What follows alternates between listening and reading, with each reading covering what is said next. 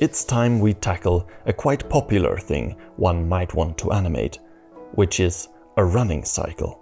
To keep things simple, we will draw the character from a side view, which eliminates a lot of perspective challenges and makes it a bit more approachable for anyone wanting to try this out. It goes without saying that 2D animation heavily relies on drawing skills, so the more knowledge and practice one has in that, things obviously become easier, but I want to try to pack this so that most people can follow along in their own time. I have Photoshop opened here, and this will be my animation software, but you can follow along in any software you prefer working in. I have a full tutorial on how to animate in Photoshop here on YouTube, so if this is your first time trying it out, you can have a look at that first and then come back to this. But for this scenario, it will not be very technical, so maybe you can just tag along. I will begin by making a new canvas that we can draw on and set the dimensions to 4K, 3840 x 2160 pixels, which is the standard 4K resolution. You can work at a smaller scale if you feel it gets laggy or if you don't think 4K is necessary. I just tend to make all my work at high resolution. Under Window, Timeline, we can bring up the timeline and set it to be a video timeline. Make sure it is a video timeline here in Photoshop and not a frame timeline, as it's just a better experience to animate in a video timeline. You can zoom in and out here.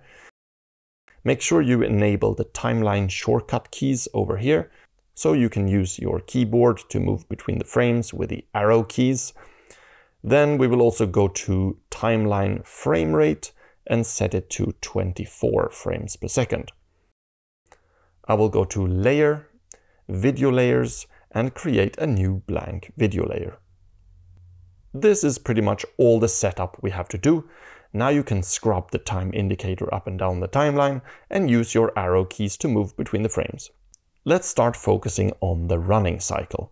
We have a few distinct poses as we run.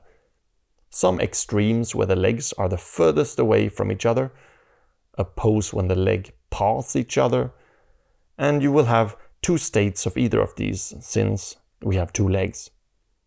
I will aim for a run cycle that is around 12 frames long. 12 is a pretty good number as it allows us to divide it easily. 6 frames for each side of the body, and we can also divide it further into 4 times 3 frames, so it's quite handy for this kind of animation, as it's a looping cycle. We can trim the layers so we don't have too much excess, make it a bit easier to see what we're dealing with. As this will loop, it doesn't really matter which frame you begin drawing, but I kind of like to start on an extreme. So let's do that. This first drawing pass will only explore motion and leave out any details. You obviously want to keep the design of your character in mind so that the proportions are correct, but I don't think of any details here, just the overall shape and where the limbs will go.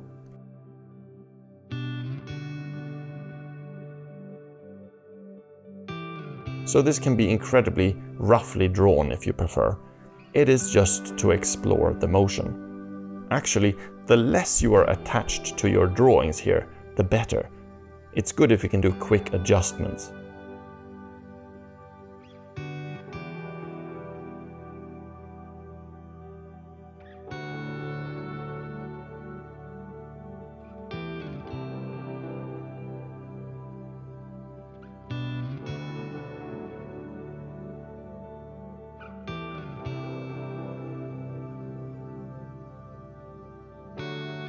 This is my first pose. As my character is running, I've decided to lean the torso forward, as it adds a determined energy to the character, sort of dashing.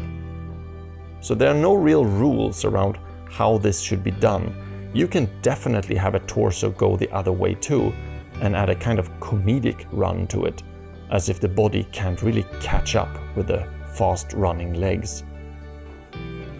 The thing to keep in mind is, where is the character's center of gravity and how can we pose the character to deal with that?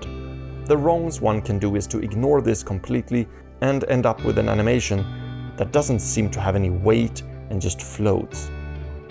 But you can really push it far, but to break the rules, you also have to understand them. So that's why this first pass is a nice time to play around and try things out, break it and then fix it.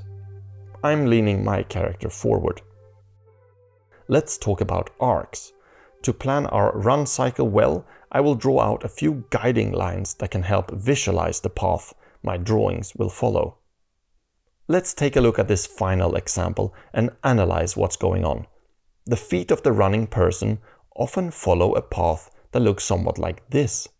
We can distort this quite a lot to get different results, but it's a good guideline to begin with.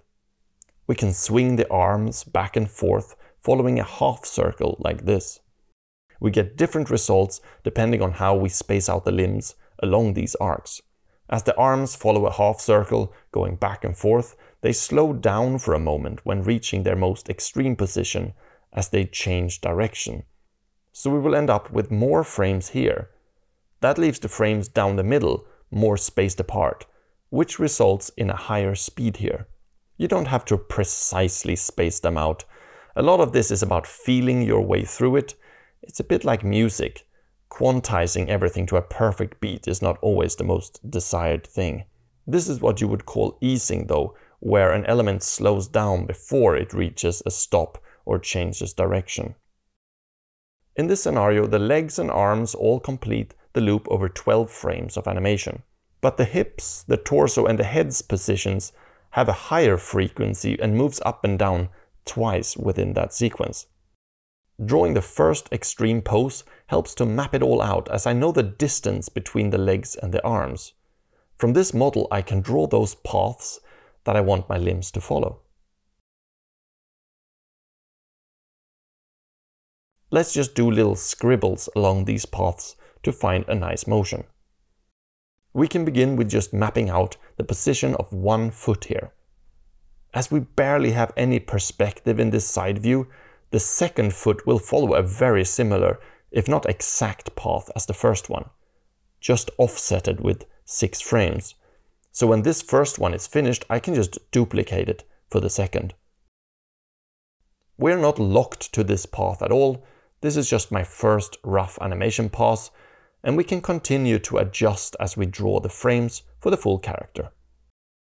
Depending on the animation, I don't always draw these arcs out like this, but instead I just have them in mind when animating. But for this demonstration, I think it's good to visually show them. I pay attention to how the foot would move and be positioned along this path. It drags flat along the floor and then flicks backwards as it leaves the ground. Then points the sole towards the sky for a moment before starting the journey back to the front again. We can play with how we distort the foot to emphasize certain motions. Right before it hits the ground, I bend it upwards to make it feel like it really slaps down on the ground. Here we have a rough animation of our first foot. On its own, it looks a bit funny, but let's duplicate it, split it in the middle, and slide this one over to the beginning and the other to the end to create a 6-frame offset. And now we suddenly have something that represents feet running. This is going to make it a lot easier to draw the legs, as we just need to connect the feet to the hips and make the legs do their thing. I will do the same for the hands here, but the rest of the character I'll animate more on feel rather than meticulously plan it out like this. The danger of following an arc too strictly is that you might end up with frames that feature less pleasing poses, sort of awkward ones that don't really read well. It's not easy to create a set of frames that describes the motion the best and still looks great for each frame, but that is the ultimate goal if possible.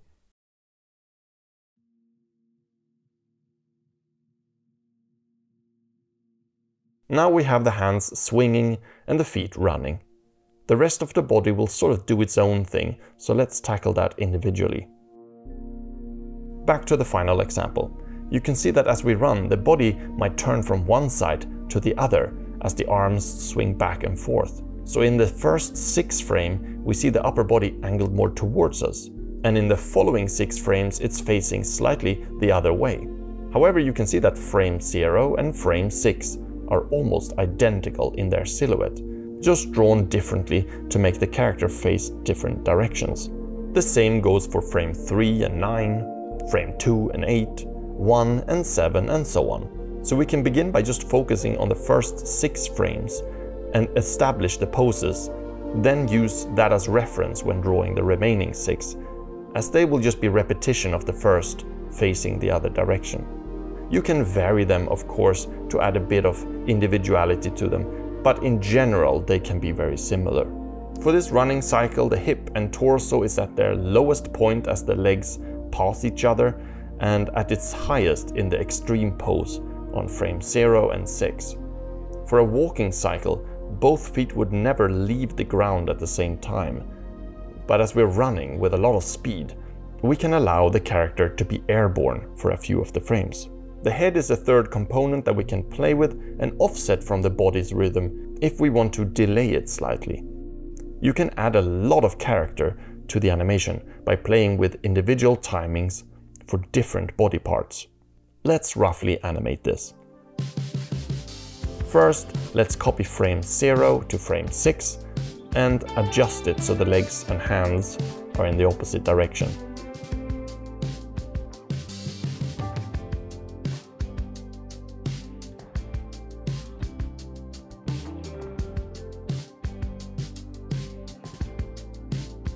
I will then work on frame 3, which is obviously right between frame 0 and 6. Here the body is facing a bit more forward and sits a bit further down.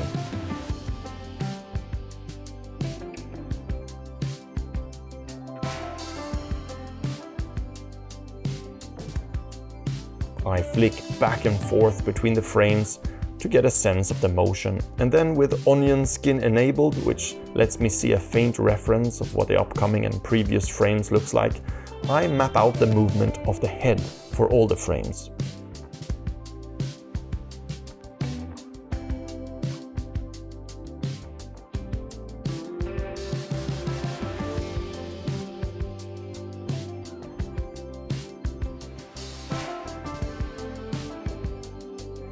Now that each of these 6 frames have something drawn on them, it's easier to start to see where things should go. For the rest of the animation, I don't use onion skin really, but just move back and forth constantly on the timeline. As we're designing motion here, working on the drawings in a quick and rough way while you simultaneously move between the frames often results in the best outcome.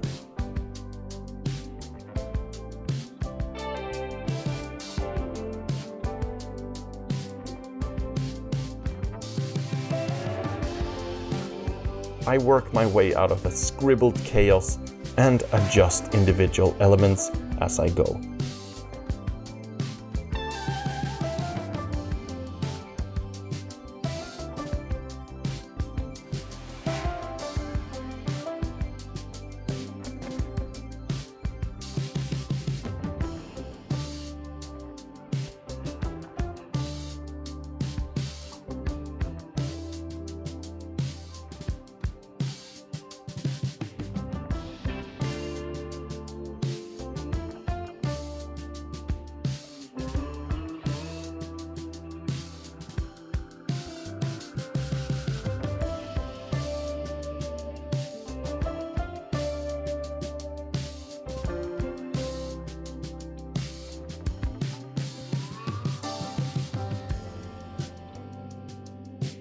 I don't try to finish a single frame in one go, but rather work on an arm for a few frames here and there, and then maybe a leg for a few frames, and let the entire sequence inform my placement of things, as I bring it closer and closer to completion in one big push.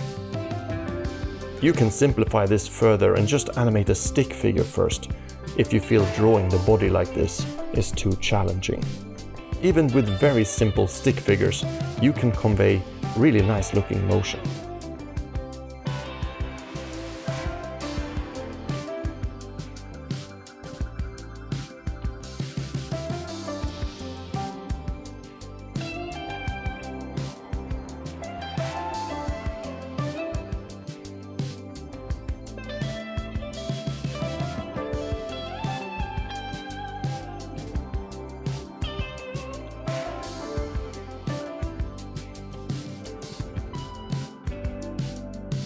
I'm happy with this motion.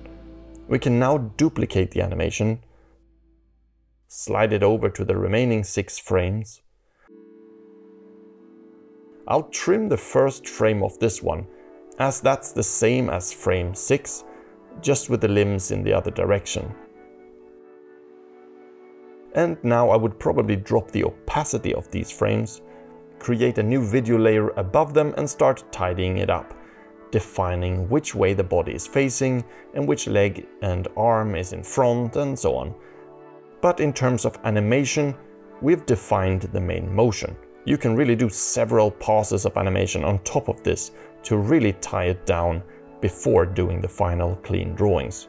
Once it's been worked on a bit more, you can also apply secondary motion to clothes and hair, for example. Drawing all the clean frames is the most time-consuming part, but it's less animation-focused and more design-focused. We can look at my already created animation for how some details have been applied. You can obviously play around and add your own character design to something like this. I hope you've learned something from this demonstration. You can check out my Patreon page for even more videos about animation, and of course also subscribe here on YouTube. I hope you have a good day, and I'll see you in the next video. Bye.